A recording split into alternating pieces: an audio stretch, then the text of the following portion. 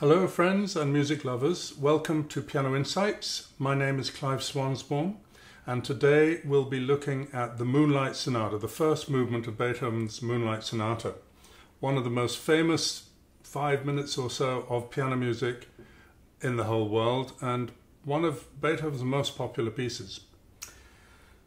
The piece is very revolutionary for certain reasons. This is the first movement of a sonata, and what you'd usually would have expected would be an allegro and a fairly sizable movement which kind of dominates the whole composition. The other movements being somewhat less of an importance than the first movement. But Beethoven switches that around. He decides in this piece to put the biggest movement last, and this movement, which is comparatively short and very similar in mood all the way through without the usual contrasts of sonata form movements, first. So it's very unusual in that way. And he calls the piece Sonata quasi una fantasia, which means a fantasy. It's a sonata, but it resembles a fantasy. And a fantasy, in those days at least, was a piece which was kind of through composed and apparently improvised. We think of the fantasies by Mozart, particularly there's a famous one in D minor and then one in C minor, both of which are very freewheeling and give the impression of being improvised. This doesn't really give the impression of being improvised, I don't think, but it's held together, there are no gaps between the movements, and it's played all the way through without a break. All right, so this first movement, a lot of people think it's called the Moonlight Sonata and therefore it's romantic and peaceful and gentle and all that. And I think that that's a mistake to think that way because, in fact, Beethoven didn't call it the Moonlight Sonata. Well, I think it's not time for cats, really. Beethoven didn't call it the Moonlight Sonata. It was called the Moonlight Sonata by a poet called Rellstab. Several years after Beethoven died, Rellstab was wandering by a lake and thought of the Moonlight Sonata, and somehow the word stuck, one of these magical things. It entered the language and stayed there.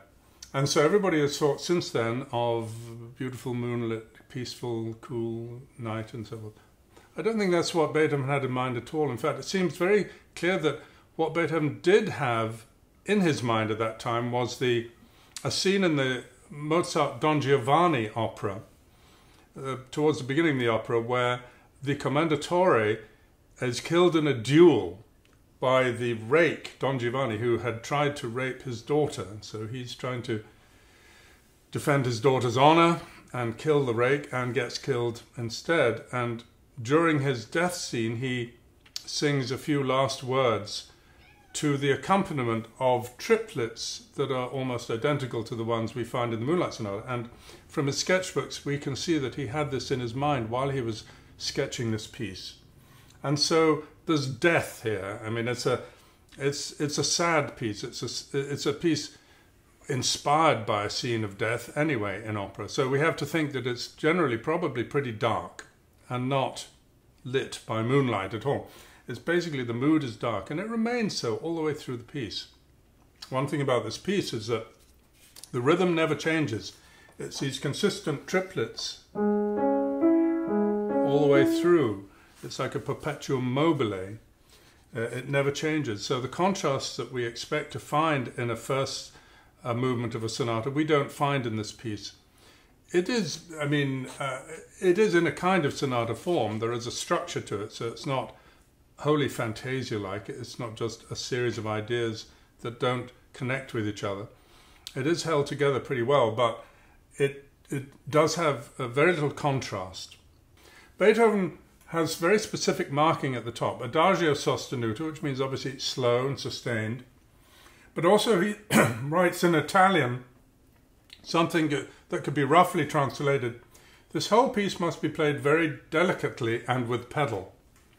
Well, some people have taken that to mean that you hold the pedal down all the way through. I think that's rather bizarre that anyone should think that that's what Beethoven meant, partly because it sounds ridiculous. particularly on the modern piano, it sounds a complete train wreck if you do that. And even though it sounds bizarre and muddy and just completely fogged up, even famous pianists have suggested that this is Beethoven as a revolutionary composer trying something completely new. I just don't see it that way at all. It would be completely out of character for Beethoven to have done that. And it's not an impressionist piece. It's a dark and serious piece. It's almost like a lament or a funeral march even. In fact, if we think of the Chopin Funeral March, it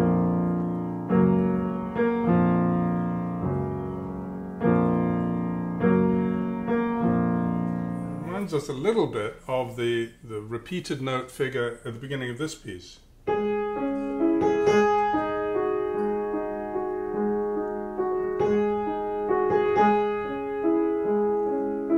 So we would probably do better to think funereal thoughts here rather than impressionistic scenes of foggy London or smoggy Bonn or whatever. I think London was actually not quite smoggy yet. We weren't into the industrial age yet. But fog is not what he had in his mind here. What Beethoven obviously means is you use pedal all the way through, but he doesn't remind you that you have to change it. Beethoven didn't mark pedal markings in his pieces very often, and the only time he ever did was for places where you wouldn't expect that pedaling. You wouldn't have thought of it yourself. Such as in the Waldstein Sonata, he has this beautiful theme. And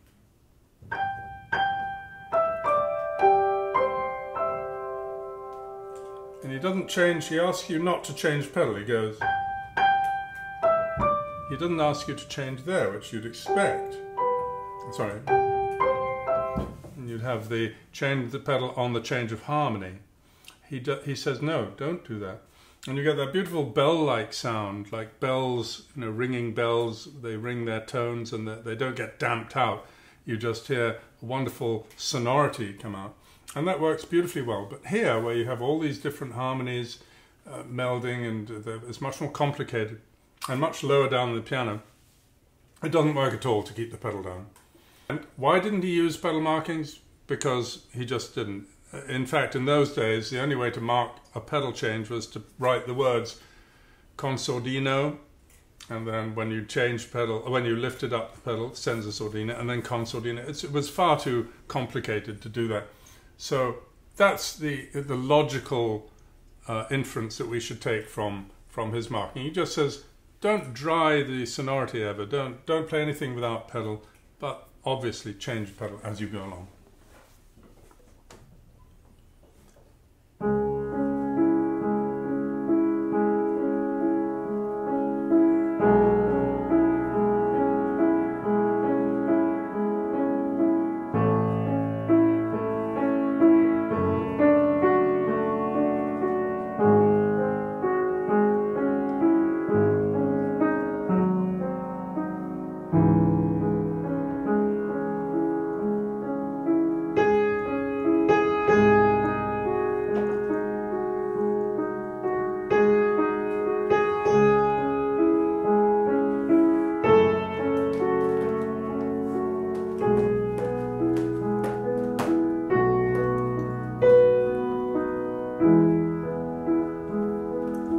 Things to say about this.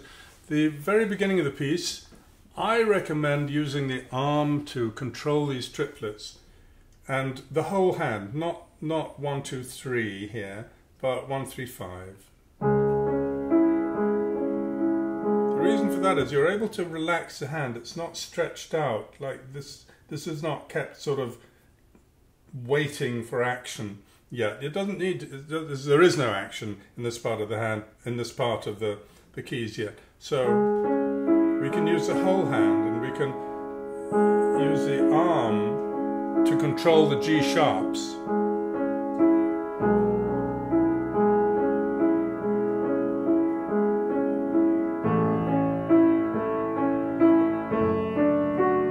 Notice how, even though he doesn't mark crescendo here, he doesn't, again, he doesn't do much marking of dynamics either. He sort of says sempre pianissimo. Obviously, it's not going to be sempre in pianissimo all the way through. That means always very soft. He even marks crescendos in it. So one has to, you know, be a little bit interpretive with this piece and not just follow the exact instructions by Beethoven, because there aren't enough of them. You have to make up your own, or at least go with the harmonic flow. I think harmonies, in a lot of music, the harmonies give the game away. We look for the character of the harmonic changes and respond accordingly. Like here, for example, he's moving out of the minor. Most of this piece is in this dark minor key, but when he moves out of the minor, we should respond to that. Very subtly, though. So here we have the second measure of the minor key, and then it goes to the major.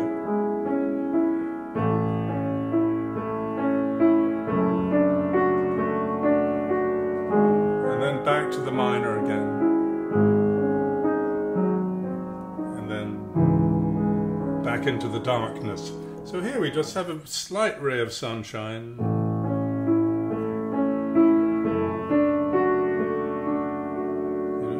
Open up a little bit. It's not much at all, and so you can open up a little bit, and then you can sink back into the darkness of the minor key. And when you get to finally when you get to this part, then you have to use, you can't use the whole hand anymore because you need the pinky for. Now the most difficult thing and the most important thing here is the balance. If you're too thumb heavy, it's not going to work. No.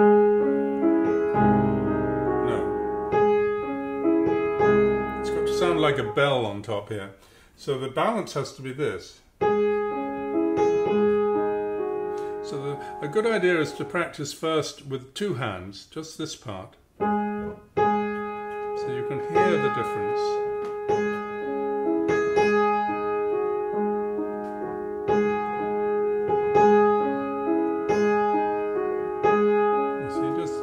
Balance. And then if you play, you can immediately tell the difference if it's wrong. You have to get it the same as you did with the two hands. So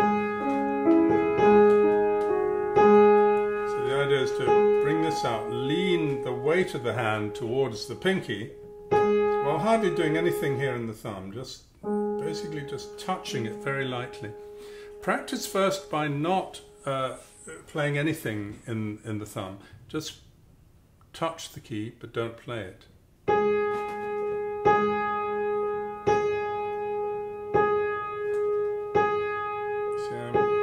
I'm touching the key, and then touch it a little bit more. All I'm doing here is this. You see, but I'm doing that up here. It's quite difficult to do, but once you get the knack, it's there for good, you know. But it is important to get that and really practice it. And after that, obviously, these two have to be quite soft. We've been quite. You can open up there, but by the time we've got here.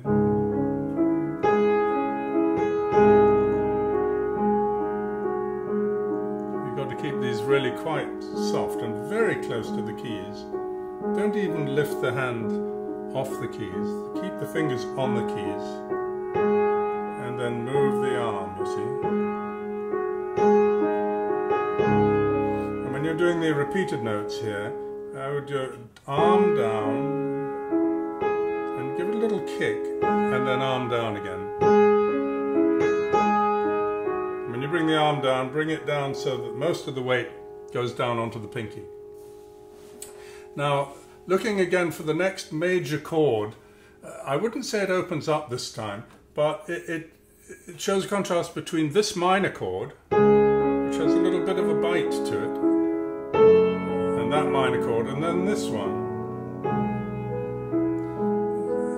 Because of the nature of the chord, it's a much warmer chord. It's in the major key. It's different from this. It's this.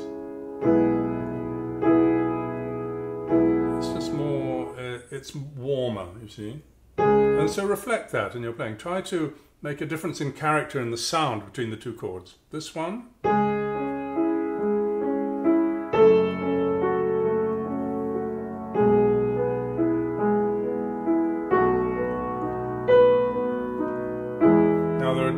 ways of playing this. I mean, if you've got a big hand, this is no problem, but I'm holding the pedal down through it anyway. But this is, even for a big hand, that's, you know, it's not the most comfortable thing to use all these thumbs. So you can either do this, which is very comfortable as long as you don't jam that down too loud, or you can do this. And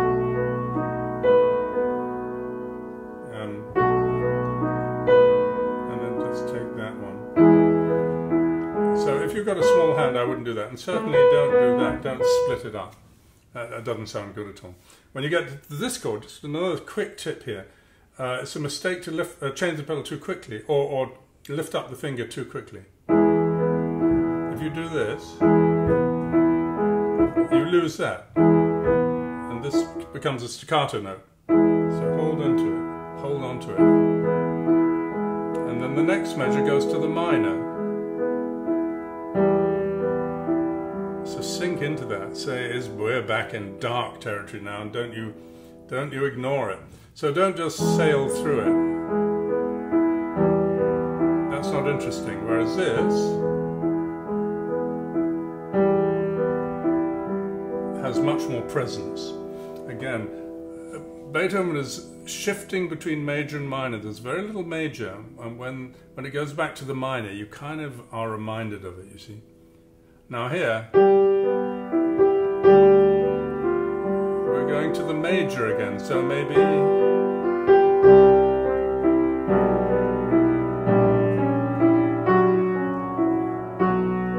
doesn't last long at all, you see. C major, how optimistic is that, you know? So we can at least seem to be a little bit brighter aiming for that. And then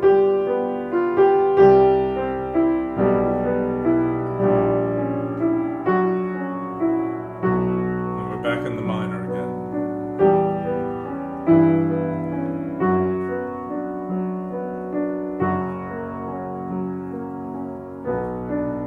Now here we are at the second subject, really.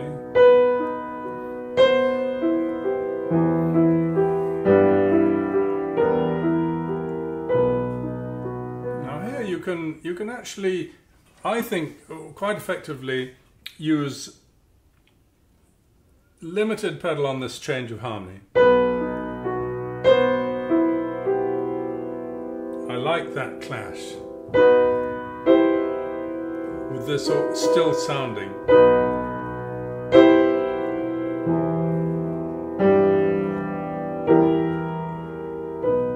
And then it goes back.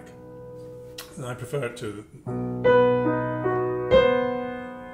all you get is that. I think it's more interesting to go, and so you really hear much more of a shriek of pain when when all of this is clashing on top. So I would suggest that. You don't have to do it though. And then here in the left hand, but really grip that one and get a good landing on that. If you have to take this with the left hand, in other words, if you can't reach this, don't do this. That doesn't work at all. So do it with do the longer pedal and use the left hand. Like that. And then change there maybe. Or half change. You don't really need to change much here. You can use a fairly generous pedal along here.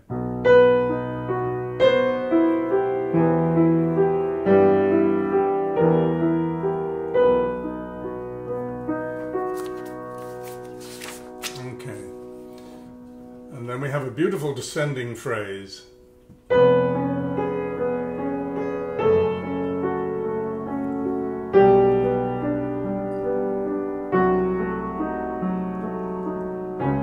And it's going to the darkest part of the piece. You see?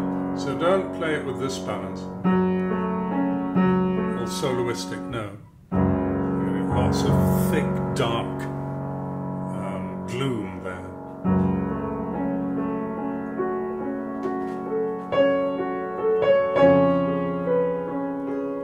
Now here chance is crescendo.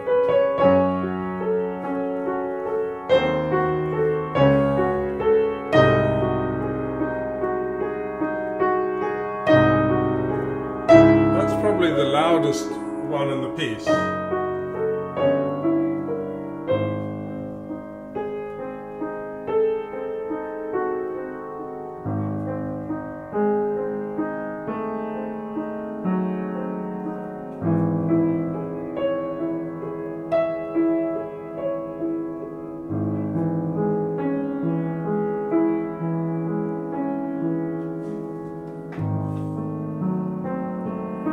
Here's the only part really I would recommend using soft pedal in this piece.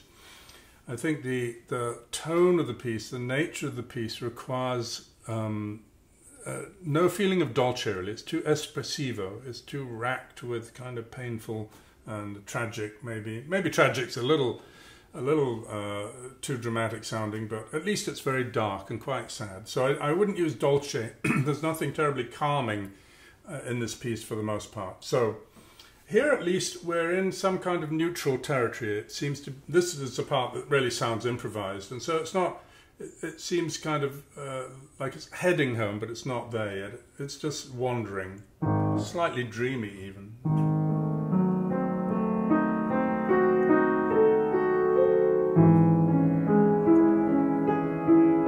We'll take the soft pedal up here as we do a slight crescendo.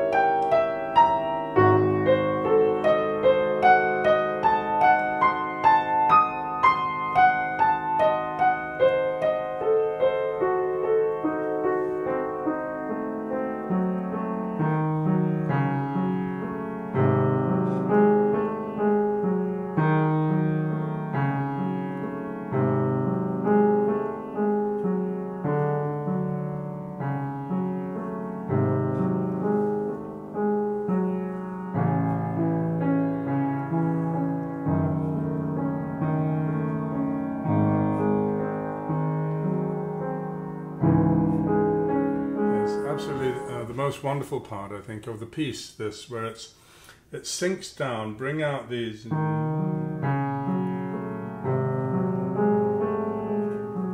That's the saddest part, I think. Sort of low wailing, and then this one, there's a little bit of a blue note there. And then this one is my single favorite chord in the entire piece, I think. It's like a balm on the wound, you know? Suddenly a salve to all that pain. And then we're going home.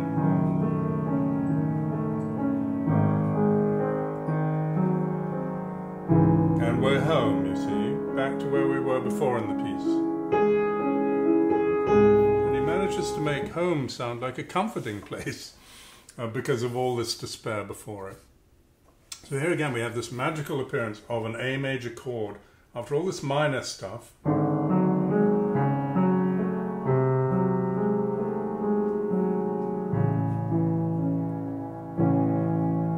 And then of course it's only one major chord, because then we're immediately... But this major chord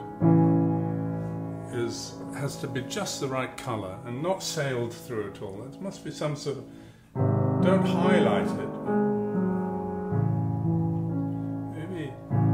Maybe use a soft pedal if the piano... Sometimes soft pedal you have to be careful, because if it softens things too much, you have to know your piano if it just sounds like cotton wool. Sometimes putting it down halfway is a good thing to do if it doesn't soften it quite as much. On the flip side of that, if you have a piano which is exceedingly bright and too clangorous and you simply can't get it, it's one of those pianos which is very hard to play soft on at all, then you might need to use more soft pedal and experiment with trying halfway down. Sometimes that can do the trick. Every piano is different in their regulation of the soft pedal, and so you have to pretty much know your piano. All right, well, that takes us to the recapitulation, and I'll just make a quick suggestion for the the last line, it has, we have the coda here, whereas the tune is in the bass.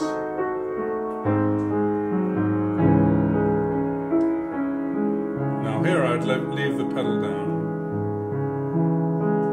Just leave it down.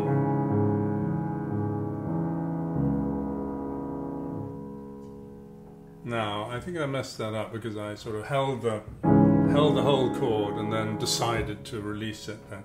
I think you can either do it, Beethoven was quite, he often used long pedals at the end of pieces to hold the whole harmony. Here is you could do that here.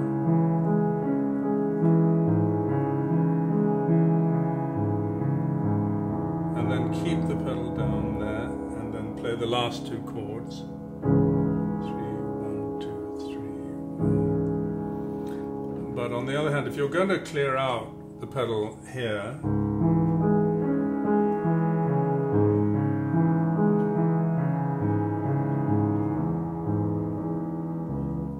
I'd do it immediately. 1, 2, 3, and do a writ, count a writ through there. So it's 1, 2, 3, 4, 5, 6. 1, 2, 3, 4, 5. 1, 2, 3, 4, 5, 6, 1. So it's not just absolutely on time.